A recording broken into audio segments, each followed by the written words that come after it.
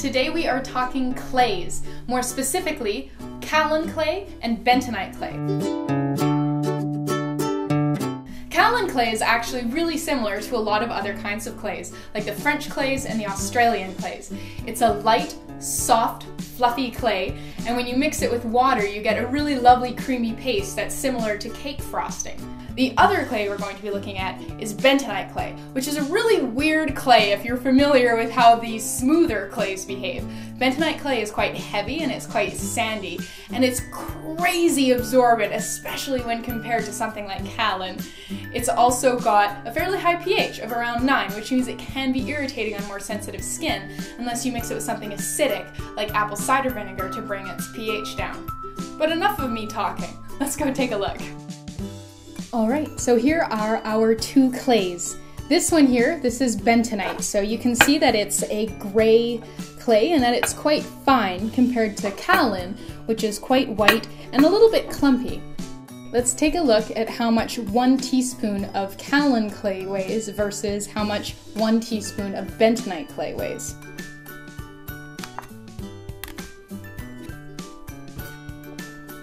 Make sure you level off your teaspoon. I find that because Kaolin's kind of clumpy, doing a little chop motion with your knife before you level it off helps break up any clumps and get a better measurement.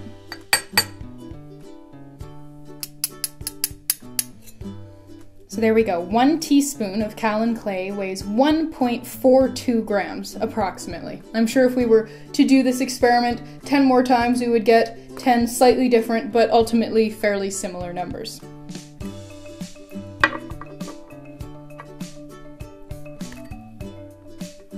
Make sure you tare your scale again. And now for the bentonite clay. So with bentonite clay, you've probably heard that you shouldn't let it come into contact with metal.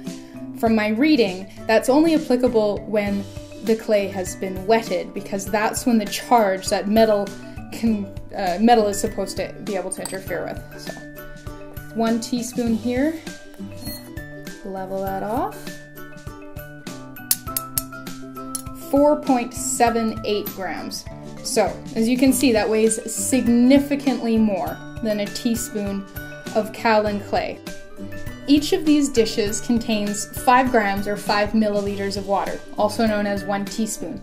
And so we're going to see how many teaspoons of each clay it takes to turn this amount of water into a thick, creamy mask. So I'm going to start with the white Kaolin clay, and we're going to be using a ½ teaspoon measure for the additions.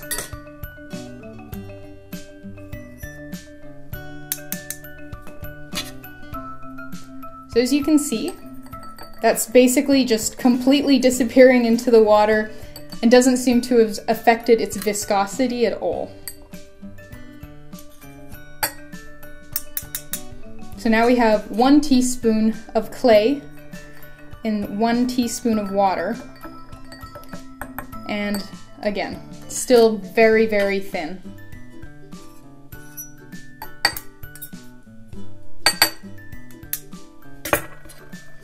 Now 1½ teaspoons of clay and 1 teaspoon of water. Still no real noticeable change. There's 2 teaspoons of clay in 1 teaspoon of water.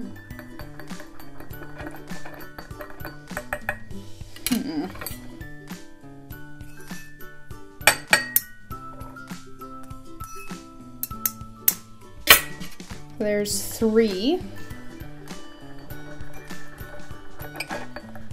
All right, now we're actually starting to see a little bit of thickening here. You can see some bubbles forming as it gets thick enough to actually support a little bit of gas in there. So that's 3½ and 4.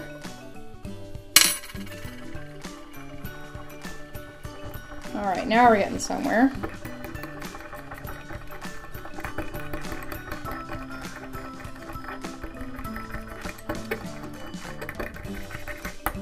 Step it back down to ½ teaspoon additions. So there's 4½.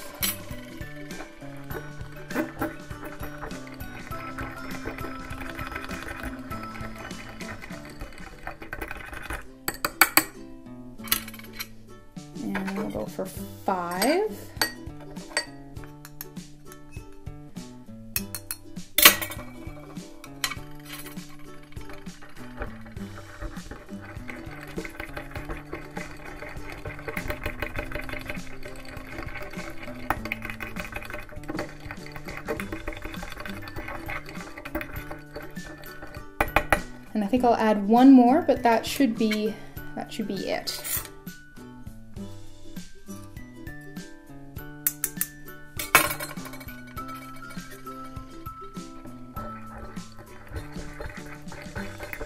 Okay, yeah, you can see that this last half teaspoon's just incorporating a little bit more slowly than the others, and there we go. Now we have a lovely, nice, thick, creamy paste.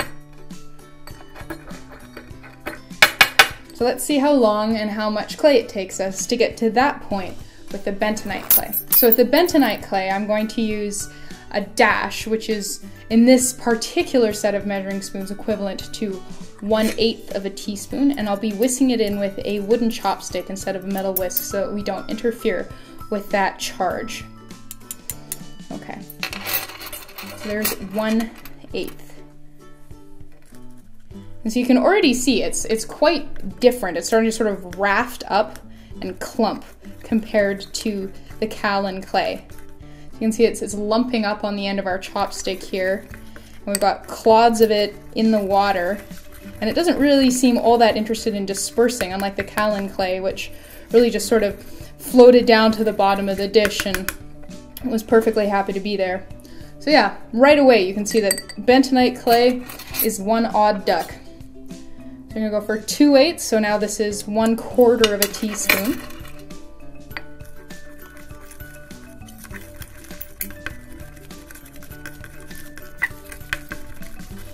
And I'd say that's it. Yep, that's even actually a little bit thicker than the Kaolin one. So that was 1/4 of a teaspoon compared to 5.5 teaspoons to turn 1 teaspoon of water, or 5 grams, 5 milliliters of water, into a solid paste. So when we touch them, here's the Kaolin, and you can see it's lovely and quite thick, really creamy.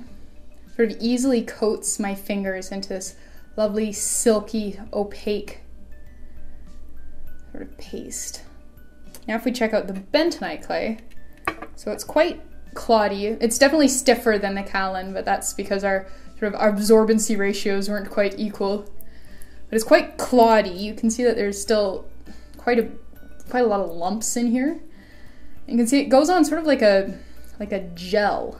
Like it's definitely smooth and slippery, but it doesn't want to spread out like the Kaolin does. It tends to clump together, or I can spread it out into a smooth sort of gel-like coating.